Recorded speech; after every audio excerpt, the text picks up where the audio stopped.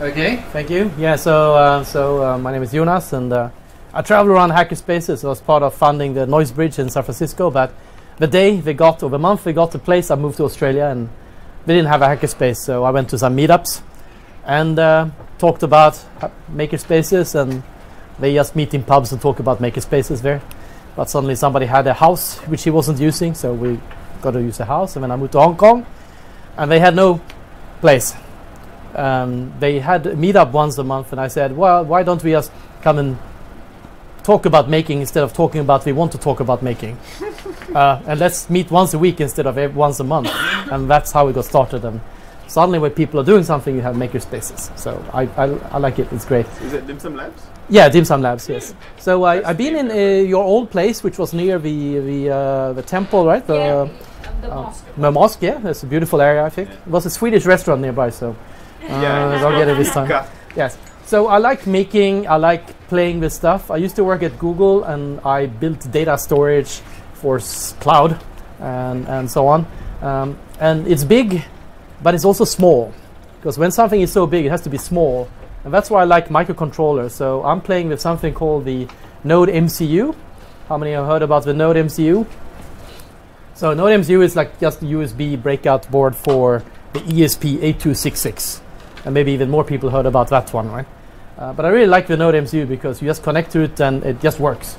And you compile your C code or you can do other things. So how many have been using C for it or Arduino IDE? So we have a few there. How many play with the, it comes with Node, which is the Lua, the Lua interpreter. So few people try to use that one. I try to use it because what was available, but you get stuck in it because it actually runs out of memory very fast. You write a few functions, and each function you define in source code in Lua, which is a high-level language, takes about 800 bytes. Oof. And you have about 14 kilobytes. So you define 8 functions, and you're out of memory. So I was like, no, I can't do that. But it was really happy to have it in the beginning, to play with it. So I thought, like, what do I want with this device? Well, I want it to be a program. I want to program on the device, so I want it to be interactive. And actually, the Lua works fine, but it's kind of tedious to upload files and so on. And I thought, like, which environment is good for this? Well, Forth is one language, and Lisp is a very old language. And I thought, wow, what if I could take this chip, and maybe I could also, this is in the future, find a LCD display which is big enough, connect it to this, and maybe connect an old keyboard to it. Then I would actually have a small computer, which wouldn't be a general purpose computer. It would be a programming machine. So you could program on the go. It's almost like a laptop, but without the web browser. And I think it could be interesting for people who want to learn to program, because it's a thing you only program on, and it's not finished. So you can do a lot of things yourself, and it's not difficult to do it, right? So this comes back to the idea of Lisp machines and stuff like that. But to get back to the making of these things, I said I can write a better language. I can write a Lisp, and I haven't written a Lisp for 10 years, so I thought it was time to do it again. And so how many people know Lisp or Scheme or Common Lisp? And you burn on the old guys. Yes, yes. Well, kind of. It's a very interesting language to learn because it changes the way you're thinking. And programming computers and small computers is changing your way of thinking from programming bigger computers, right? And so you need to be taking care of resources. And Lisp is a very interesting language because it's very compact to do something powerful, right? And it's pretty high level in the way you can program it, right? Because you're not bogged down with the memory allocations and stuff like this. So just learning it for the course of learning it itself is actually worthwhile for you become a better programmer in C++ and in JavaScript and anything else if you learn this. I'd agree with you, but you know, implementing the Lisp interpreter is a very big challenge if you want to be frugal on memory. I used to blow the stack space out on the tops 20 with complicated Yes. Lisp all the You time. can do that. You can do that. But it's interesting. There's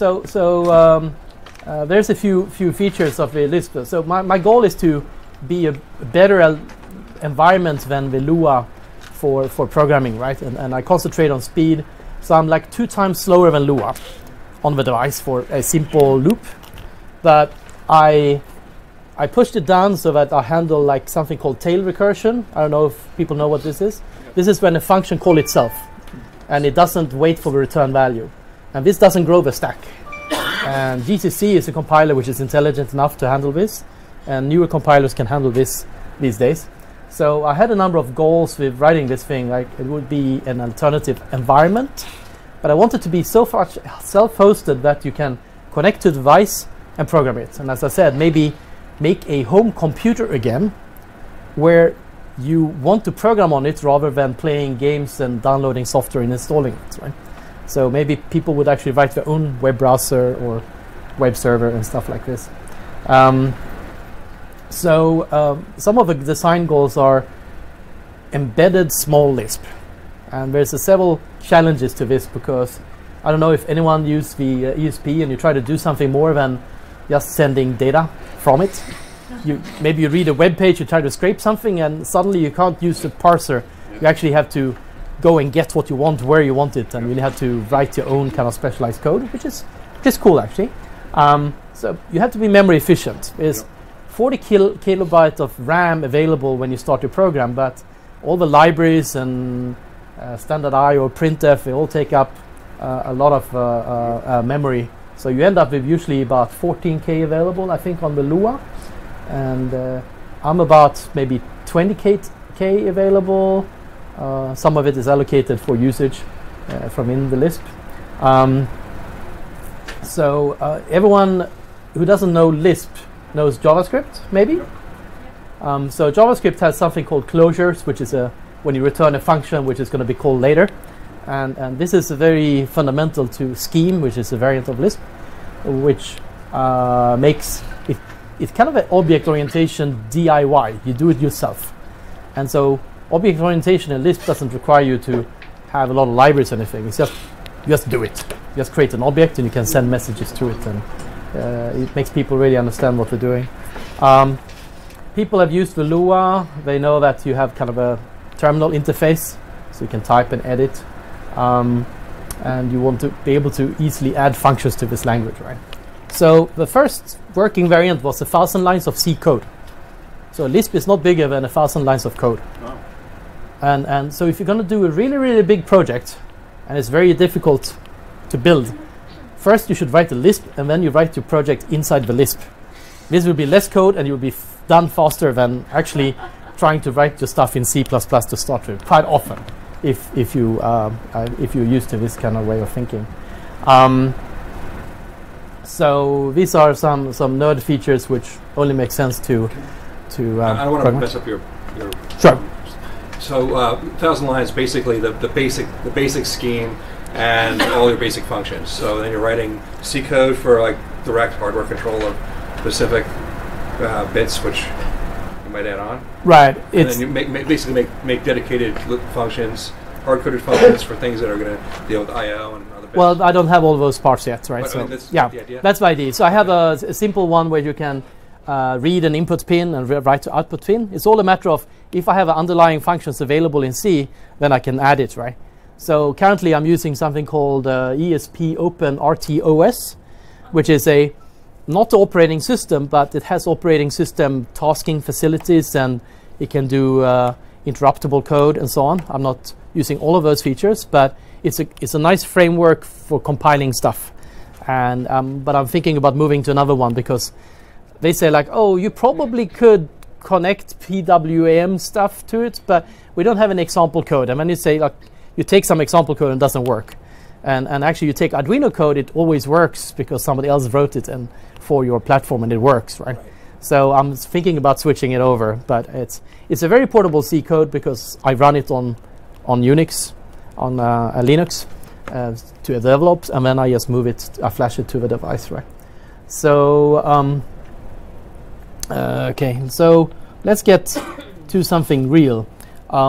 Here is just the files, and it's essentially just few files at the moment. So the most important one is Lisp.c. I started with one file, and then there's some drivers to make it understandable, right? Comments. There's a lot of geeky stuff in it, how I store data. So for example, I try not to allocate things on the heap. So an integer is stored inside the object pointer. And this makes you save a memory allocation, because how much does a malloc cost in memory from a heap? You malloc 1 byte. How many bytes does it cost? Oh, yeah, because you have overhead. Probably 10. Well, it's aligned on 8 bytes typically, so you will at least allocate always 8 bytes. Right. And so it needs 4 bytes for the next pointer, 3 pointers, and memory sizes. So you end up wasting 7 bytes, right? So in this case, you don't even allocate to integers. But it also means the integers are a little bit smaller. But usually you loop over smaller numbers. Then there's a number of data structures. Don't want to go too much into that storage, but one thing very important with the Lisp. So we're just going to run the Lisp here. It's not running on the device yet, but just compiling it and running it on the command line. And so we start it, and here we have a Lisp. And Lisp is prefix notation. So you say first what you're going to call, and then the arguments. And actually, if it was C, the equivalent would be this. Yeah. It's also prefix, actually. But for some reason, people think that Lisp is full of parentheses. So please count how many parentheses are there here. There is 1, 2, and 1, 2 here. But there's an extra comma here, and I don't understand what comma does. It's only full of parens because yes. of the nature of yes. Embedding functions and functions and functions. Yes. Now, here is the thing, you don't write this in Lisp, right? So in Lisp, you actually have to tell the computer what to do. So you say that you actually want to do a +3 of 5 times 6 or whatever it was I was doing, right? And actually, this is the parse tree of your other thing, right? And this is what makes Lisp powerful, because your program is data. And the Lisp interpreter is interpreting data which happens to look like Lisp. So it's a program by definition, and therefore it's a self-thinking machine. No, it's not intelligent in any way. It's so dead simple that you can write a Lisp inside a Lisp in less than 50 lines of code. It's like maybe 20 lines of code. And so this is the magical part of it. Now, Lisp has this strange thing that things are symbols. So symbols in Lisp are really important. So I'm using a function called setQ, and I can say foobar, and it's free. So now we have a symbol defined as foobar, and when I evaluate the value, it's free. So I can say plus foobar, and now this will be 6, right? Now, Lisp also has something called function, but we don't call it a function. We call it a lambda. And a lambda is, let's say we call a function xxx. And we say lambda x. And I want to hear from somebody who doesn't know Lisp what this does.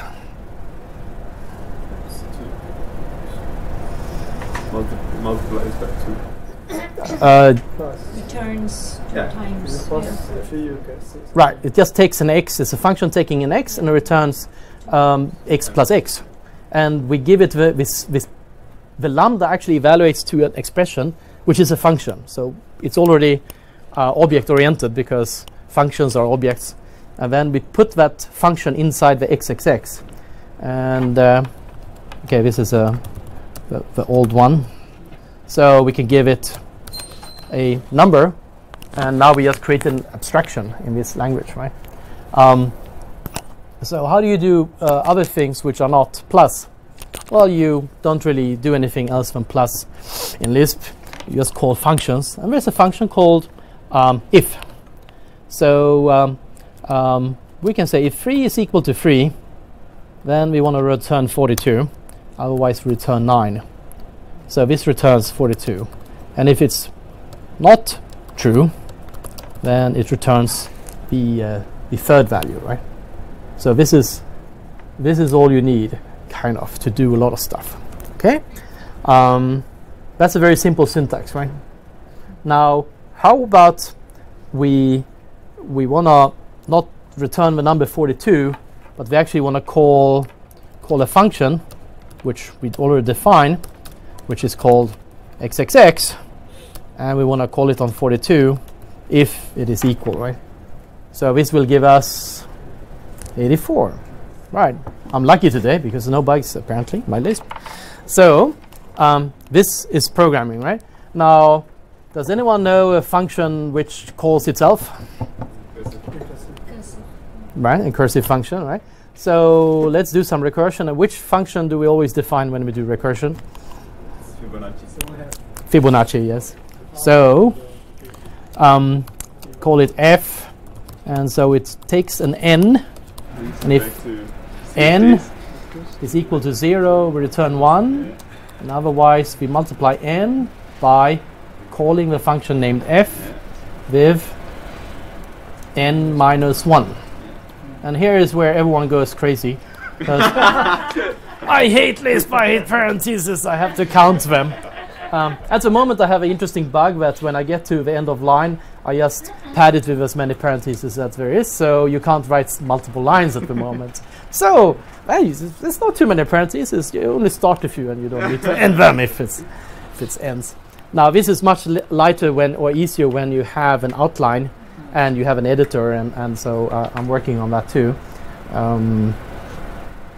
So now we have a function called f, and it should actually show the name here, so it's an older version of the software, and f of 0 is what?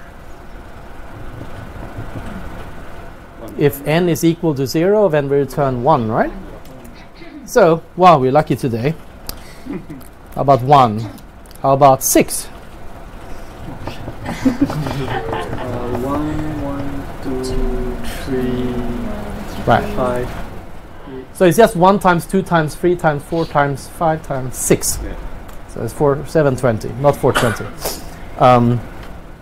Now we can do this on a really big number, and let's do it on a really, really big number. Wow. And you are royally screwed. Why does it still work? And it didn't, and then I rebooted. And this is actually error message from my machine, because I put in a limit where you can only recurse to a certain depth. Sure. And this is not us running out of C stack, it's running out of another stack which I use for garbage collection purposes. Okay, so now we've been swimming around enough in the non-real world, so let's get to a more real world than a simulated world on a computer. We will actually connect to maybe a device. Let's see if we can do that today. So here we do. Here it is a Lisp.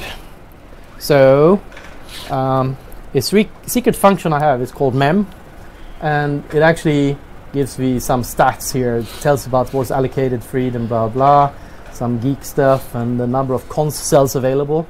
So I only have 485 const cells available. So you can only have a few elements in a list, a few hundred, before you run on memory. We have 13k free, and that is not used by const cells. So we allocate const cells, this is actually still free.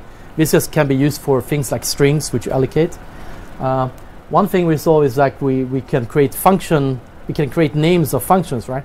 Well, you have to allocate those strings too. Actually, you don't need to. You store them in the pointer too. If a name is up to 6 character, 6 characters in A to Z can be stored inside 32 bits. Because it's 5 bits is A to Z, is 32 characters possible, and 5 times 6 is 30. And then I have 2 bits left over, which tells you that this is an atom stored inside the pointer. So the pointer actually doesn't point to anything. So this saved me 2 kilobytes of RAM. Otherwise, this would actually say how much memory I have, 13k. So it used to say 11k before I did that. So this, like tricks like this, which makes it really cool. Now, so we can test this we can say foo bar, and we actually didn't allocate anything, but it's the same foo bar phi fum. It's a longer name. Right. Then we see we have one allocation of 29 bytes. And I still use 29 bytes because an atom never gets thrown away because it's a global inquiry. How many minutes? Okay, so now let's see if we can do something more fun here. We create a function f Fibonacci again, and lambda n, if n equals to 0, return 1, otherwise it's n times f minus n 1. Okay, So and then I think it's plus, I think. huh? I think the Fibonacci sequence is plus and not times. Same. So it's It's plus? Yeah, it's Oh, the sum of yes. factors as well. This is faculty function actually, so yes, so it's faculty function. Sorry, it's a f function, Yeah. right? Still F what I know. Still F. Sorry, yes, it's still f, right? So good points. Multiplication is more expensive, so it's more fun to do it, right? So we can still test that it works, and this is actually probably where both of those functions would be the same, right? So we can do f6. Now let's do something more fun. We can say trace on, and then we run it. So let's do it on a smaller value. Oh, f1. So here it actually shows you all the function call we do in the val. So f1 is called, and then this is an expression being evaluated. So you can follow and debug your program, and you can each point see what value is being returned. So here's 0 return, true is returned for the equal sign, right? So n equals 0 is true, and then you have 1, 1, 1, 1, 1 being returned top up, right? So you can do things like this.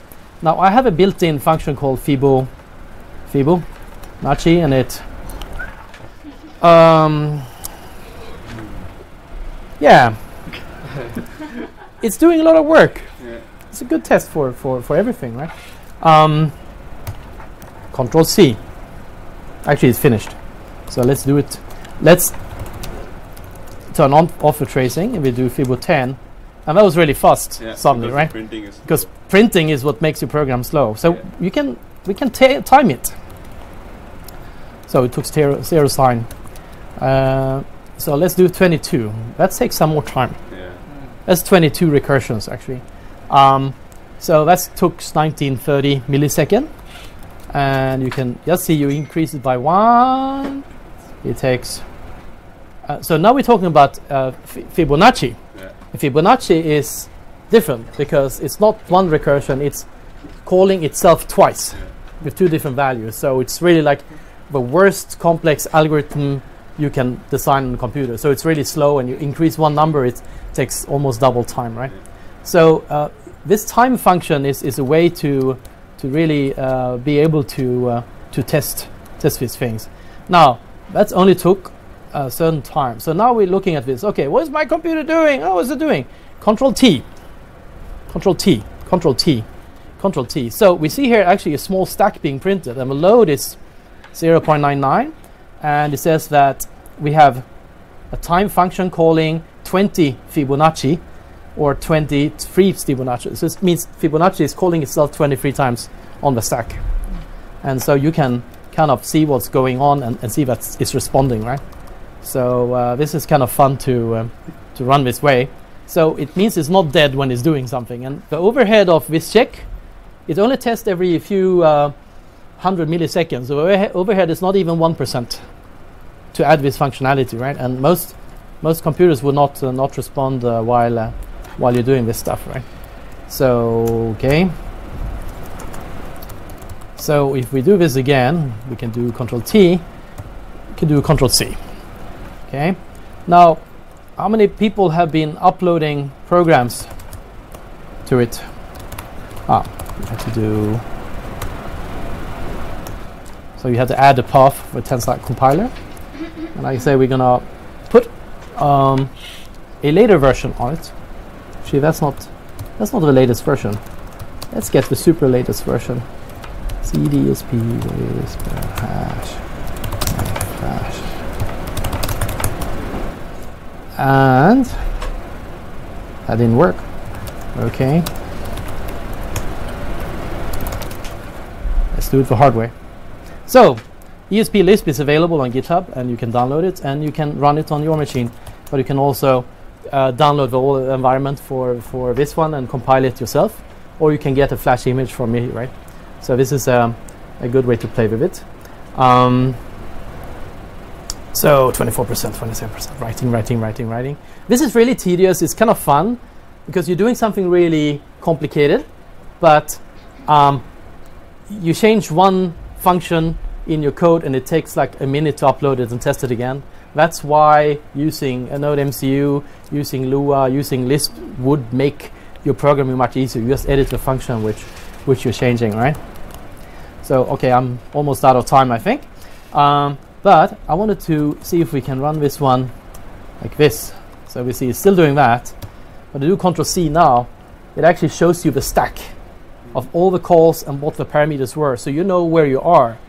So this could actually be simply made into a debugger where you look where you are and then you could continue. You could single step once you put a Ctrl-C in it. And this is actually a debugging added without any overhead to the interpretation really being done at the moment. I'm happy for people to play with this Lisp and contribute functions, and particularly we need to add more hardware functions for it to make it really playable. At the moment there is a function called in, one function called out. You give it a pin number and you can set or read a value. So that's the main thing. Yeah. Can you run multiple instances of this? Yes, I have a dual-core ESP8266 here. It's 2 node MCUs. So I used to have a quad core, but then I sold 2 cores. What shows up? The last instance or? What do you mean instances? I mean, when you press Control T, it shows that, Right. right? In this case, it just prints a stack and exits. But it doesn't actually need to exit when you print the stack. It could continue. And there's actually, you could tell it to print the stack continuously. And you can see it grow and shrink because it clears the screen before printing it out, which is quite fun. So one could really make an interactive environment on it where your program is stored here. One of the things I want to do now is that when you write a Lisp program, it takes space. And I want to make it that you write a function and I write it to flash memory, which means the RAM will not be used at all. And as long as all your function names are 6 characters or less, A to Z, it will take no RAM at all almost. And so it will be stored in Flash, and this enables you to write really big programs and change them, and without actually using RAM. RAM will just be your data, your hardcore data, right? So it won't take any space, and that would be one major advantage according relative to the Lua thing. So yeah. You've been talking the entire time about your Lisp interpreter. Sorry. Yes. So what's your day job? My day job is. People ask me what I do, and I say as little as possible. I only do things which is fun at the moment. I used to build cloud stuff at Google, storage, big and small. I used to build big database systems, but at one point of time I was in IBM and I built tiny databases which ran on Palm Pilot in 2000. 2000. It ran on Sony Ericsson and other embedded devices like Sony and so on. But small and big is the same thing. Because once you have something small, you need to be frugal about memory. When you build a database, it stores a lot of data. You need to be very frugal about memory because you want to store a lot of data in it, right? So it's the same problem. It's just 2 extremes and the same usefulnesses of that. So I think in principle, there's in reality, there's a sweet spot, right? Of which you've optimized to a certain point where you're not breaking your back every time you need to think about the limitations of some of the trade-offs. I try to optimize for fun. Yeah. If I'm not having fun and you're not paying me an awful lot of money, I won't be doing it. Right. So this is fun so far. Good. Very interesting project. Yeah. Right. So I think Jonas will definitely hang around. Sure. I'm happy to talk to everyone and know what you're doing because that's what a hackerspace is about. It's not. So we'll continue with the lightning talks.